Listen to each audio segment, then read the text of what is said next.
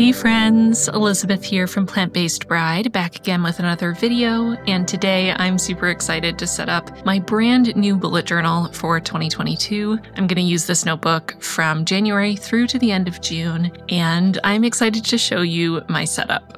As you can see, I'm using yet another of my collaboration notebooks with Archer and Olive. This is the vegan leather olive branch notebook that I designed, and it's in the B5 size, of course, my favorite size. So I'm super excited to use this one. The last one I used was the cloth sunrise notebook, and I'll use the other two notebooks that I designed with them for my next two bullet journals, so each of them get their own 6 months of glory. For the concept of this setup, or the theme, I guess, I was inspired by the setup that I did in my last bullet journal. I'll link my last bullet journal setup video for you in the cards and in the description box down below if you want to see that one. But that one was in shades of peach and orange and sort of messy circles and squiggly lines and dots. Very abstract, and the color went with the outside of the notebook, the orange cloth. And I really liked how that turned out and thought it might be fun for my next setup to kind of feel like it was part of a set, so that later on, 10 years from now when I'm flipping through old bullet journals, I can kind of see how these were done back to back and how they're sort of part of a set. So I'm using the same lettering that I did last time. I just really like the combination of the simple monoline cursive and this sort of scribbly bold serif font. So I'm reusing those. And then as far as the design elements go, I'm using two of the acrylographs that I created. This is Picheline, a nice dark olive, and then Evergreen, a really nice deep true green. And I thought these two colors looked so pretty together. The other green is called Fern, and it's a lighter true green, but I thought the contrast between Picheline and Evergreen was really beautiful. So I decided to use these two.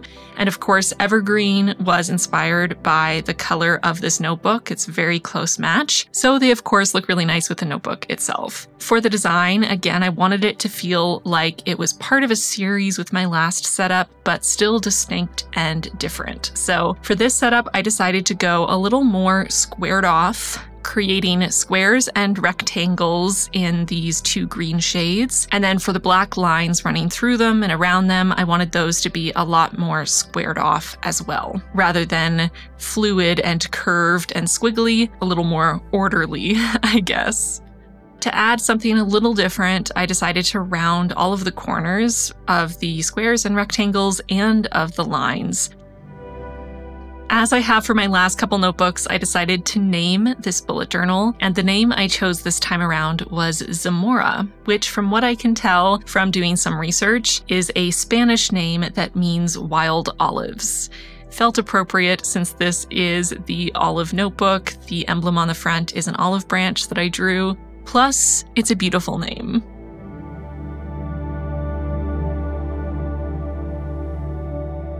I'm using the black 0.7mm acrylograph for the headers for the fonts, but for the lines themselves, I decided to use a Sakura Micron in 08, just so that I could create them a little faster without having to wait the couple seconds that I have to wait for the acrylograph to dry. The difference is pretty minimal, but when you have a lot of spreads to set up, the difference does add up.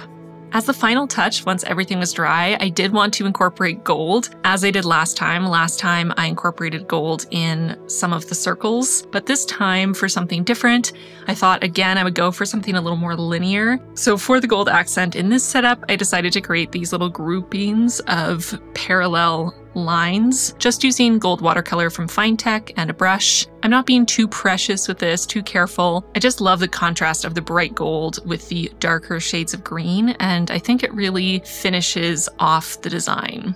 I'm doing the same thing I did last time, and I think also the time before that, which is adding in an extra fold out spread to the inner cover of my notebook. This is so that I can fold out my spread that shows the grid spacing or the measurements of the pages that I can use for reference while I'm setting up new spreads.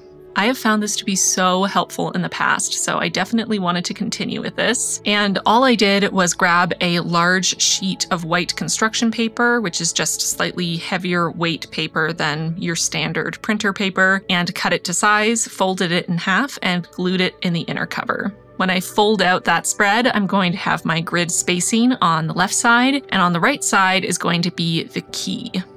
Now, for full transparency, I don't tend to reference my key anymore. I've used the same symbols for years and years. They're inspired by the original key as writer Carol created, with a couple added symbols for my own ease of use of the system, like a squared off bullet for work tasks so that I can distinguish them from personal tasks, and triangles to indicate when videos are going live on YouTube. Just little things that help me in my day-to-day life in using the bullet journaling system. I do like to include it. I feel like it helps my bullet journal to feel complete somehow, and I know that it's helpful for anyone watching my videos who is newer to bullet journaling to see the key that I use myself, to give you some ideas for creating your own key. I think it's always really helpful to refer to the original system, but also to be able to shift and alter parts of the system, including the key, to fit your own life to the best of its ability, because when your bullet journal is as perfectly attuned to your life as possible, it's going to be the most helpful it can be as a system.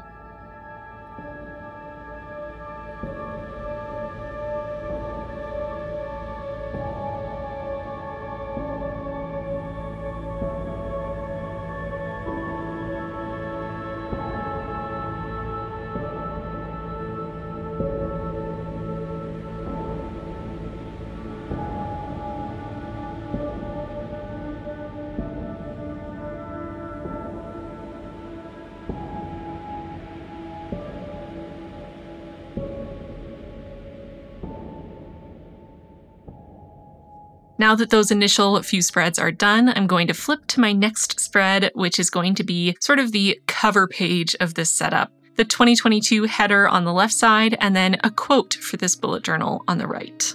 The quote I chose for this bullet journal was, "The best is yet to come." I picked this one just to kind of remind myself to keep a positive outlook. I think probably a lot of you can relate to the fact that the last couple years have been kind of rough. And as much as some amazing things have happened in my life in the last 2 years, it's also been really hard, and some really scary and difficult things have happened. And I think I am definitely struggling with a little bit of burnout when it comes to not only my work, which I think a lot of people feel on a semi-regular basis, but also just life in general, the stresses of living in the current moment that we are trying to survive. It's a lot sometimes, and I'm trying to remind myself that better days are coming. You know, I still have a lot to look forward to. I am turning 30 in 2022. I can't even believe it.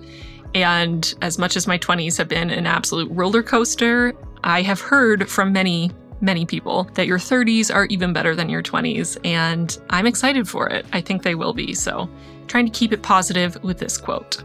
What I love about picking more abstract themes for new bullet journal setups is just the fact that you can take a really simple design or simple concept and then shift it slightly from spread to spread and create something completely new each time. So just having different combinations of squares and rectangles in different dimensions, in different orientations, creating lines that loop a couple more times or come from a different direction, adding those gold lines in different quantities or in a different orientation, in a different spot. Each spread fits together because they are all, very similar, but they have something unique about them. And it's very easy to come up with a slightly different version for each spread without having to completely drain your creativity on creating a bunch of spreads in your new bullet journal. So for me, it's a win-win. I love how these spreads turn out. And I also find that they're the kinds of spreads that I end up really enjoying. Even 6 months later, after using my bullet journal every single day, I still look at them and enjoy them, which is definitely a good thing.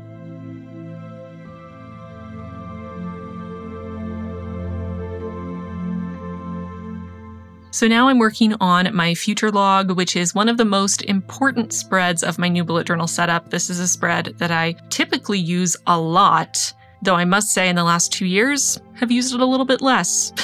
Surprisingly, I've had fewer events to go to in the last 2 years. Who would believe that? But I'm crossing my fingers that 2022 will buck that trend, that I'll have more things going on, and I'm moving forward, full speed ahead with my future log. I'm using my 2022 calendar stickers here from my shop. They are currently sold out. But if you go to my website, you can either buy a digital version that you can print at home yourself, or you can sign up for the wait list for the physical stickers. And if I do end up getting more supplies so that I can produce more, I can add more to the website and you'll be notified. For anyone new to the bullet journal system, the future log is really the core piece for future planning. So much of bullet journaling is about focusing on the here and now with not too much planning ahead. And while I personally have shifted some of the typical spreads or typical ways of using the bullet journal to my own need to plan ahead, the future log really fills in the gaps because most people don't set up their bullet journal for more than a month at a time. I know there are some of you out there who set up like a year all at once, which, I mean, hats off to you. That seems like a lot of work, but it's probably really nice when you're actually using it. Let me know in the comments down below if you are a month by month person like me, or if you set up several months at a time or even a year.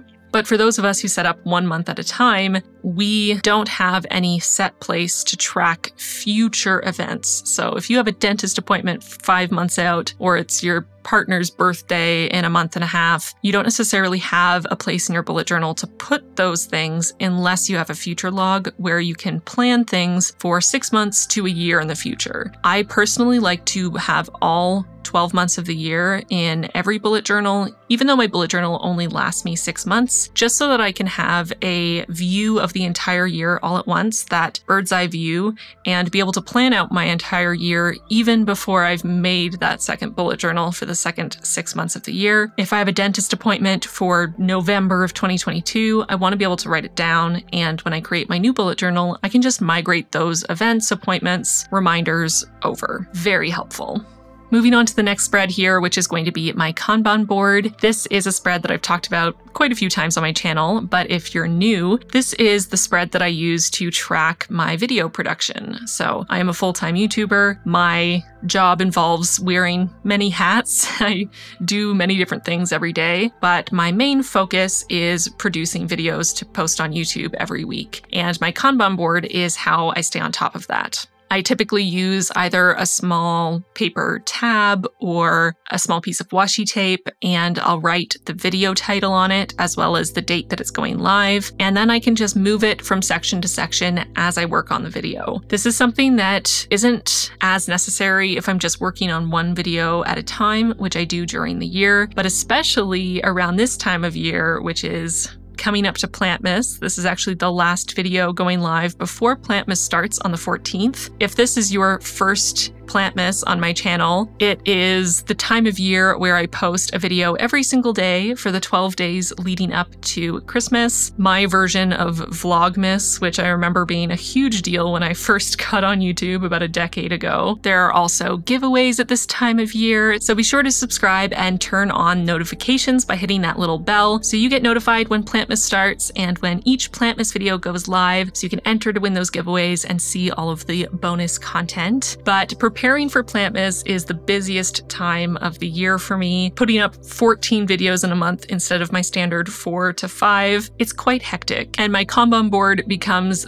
the hub, my main place for planning at this time of year. I could not survive without it because I usually at this point have, 5 videos that I'm filming simultaneously. I have 3 videos that I'm in the middle of creating a voiceover for. I have 2 videos that I'm color correcting. Everything is happening at once, and it's easy for a video to fall through the cracks or to forget to do a certain step of the process. I still forget things because I'm human, but the Kanban board helps so much with this.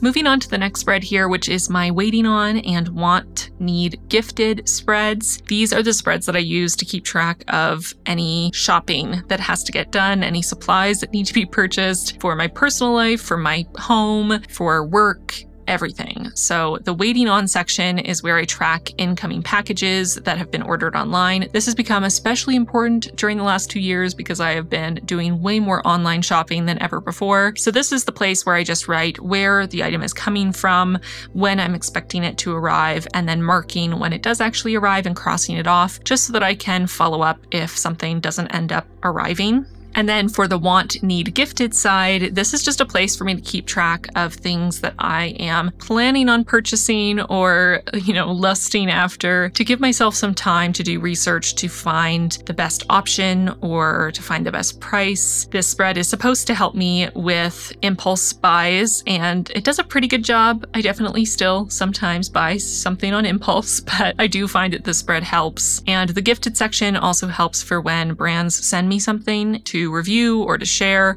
so I can keep track of everything that I've received that was gifted to me, so I can make sure that I do whatever thing I'm supposed to do with it, because it can get overwhelming and I can forget. Chewy was actually sitting on my lap for the whole first section of this video, cuddling and half asleep, and then all of a sudden he woke up and wanted to be on my bullet journal, as cats always do. Why are cats so attracted to bullet journals? I do not know. But unfortunately, I had several more spreads to make, so I couldn't let him go to sleep on my bullet journal. He did stay on my lap though. He's been extra cuddly lately. Moving on to the next spreads here, and this is a very simple zoomed out view of work and personal tasks that have to get done. This is basically a brain dump or master to-do list for work tasks and personal tasks that don't necessarily fit on my current weekly or in my current month, but are things that I don't want to forget to get done. So this might be a work task that I want to do at some point this year, but it doesn't have to get done anytime soon. Or maybe I need to make a doctor's appointment, but it doesn't have to be right now, so I just drop it here so that I make sure I don't forget to make one eventually. This is a good catch-all spread for anything that pops into my mind that I don't want to tackle right away, but I don't want to forget, and I know I will forget it if I don't write it down, which is why I have a bullet journal in the first place.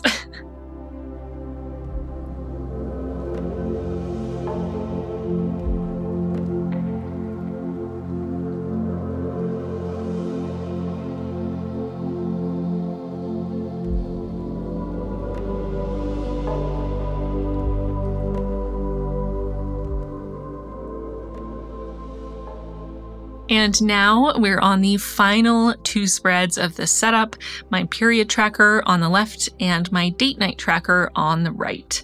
I've talked about my period tracker ad nauseum on my channel, on my Instagram. Follow me on Instagram, by the way, if you don't already. I just love my period tracker. I think it is so important for those of us who menstruate to be on top of our cycle, to have a place to track frequency of symptoms, to be able to see the length of our cycle and if anything is irregular. There are a bunch of apps that are great for this as well, which I also use, but there's something about an analog spread where I can look and see the entire year at once. I can see my cycle represented visually from this zoomed out view, and it really highlights any inconsistencies, any irregularities, and it helps me to be able to work with my healthcare provider to make sure that I'm taking care of this part of my health that unfortunately can be so neglected because it's just not spoken about enough, in my personal opinion. So if you menstruate, you definitely should have some sort of tracker, whether it's in your bullet journal or on your phone through an app. It really could save your life or make a huge difference in your quality of life if you discover that there's an issue that you can treat, that you catch way earlier because you're tracking your cycle. The way that I use this spread is I create a dot for every day of each month. So this is January through December along the top, and then the dots moving down in columns are each day of each month. And I have a couple symbols that I use. I create gold dots for days that I am on my period. I create little circles around the day dot for days that I'm ovulating. And then I either cross through once or twice to indicate the two main symptoms that I'm keeping track of. Of course, you can use a bunch of different symbols. You can color code it. There are so many different ways that you could track a bunch of different things using a simple tracker like this. You might want to create a key if you have more things that you're looking at than I am, but honestly, it can be super helpful. And personally for me, I find that tracking days that I'm menstruating, my ovulation date, and these two main symptoms, that's enough for me for this particular view. And then in my app, I'm able to get a lot more into the nitty-gritty details and track 5 billion different symptoms or things that I want to look at. This is just for the main things that I'm concerned with. So that is it for this setup. Now I'm going to show you a flip through of every single spread. I really like how this more linear squared off version of this turned out. And I love these two colors together. The Picheline and Evergreen acrylographs are just mwah, chef's kiss. So good.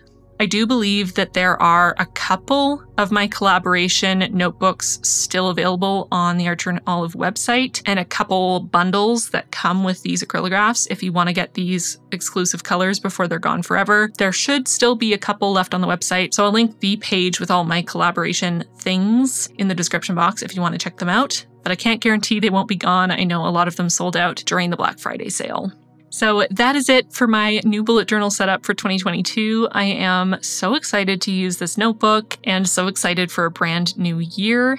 I would love to hear what kinds of spreads you always include in a new bullet journal setup. Are there spreads that is your must-have spread, something that I included here, or is there a spread that you use that I haven't included? I would love to know. Let me know in a comment. Don't forget to subscribe and like this video if you liked it. And of course, hit that bell notification because Plantmas is starting in just a few days and you don't want to miss it. Don't tell anyone I told you, but there is a giveaway on day 1 of Plantmas. And you'll only have 24 hours to enter. So hit that bell notification so you can enter that first of a couple giveaways for Plantmas. Thank you so much for watching this video and for hanging out with me throughout 2021. It has been quite the roller coaster of the year, but hanging out with all of you has definitely been the highlight. And I'm excited to share Plantmas with you and then jump in headfirst in 2022. Thanks so much for watching, and I'll see you really soon for day 1 of Plantmas. Bye, friends. Thank you so much to my patrons for your support. If you want to join the squad, feel free. There's a link in the card and in the description box down below.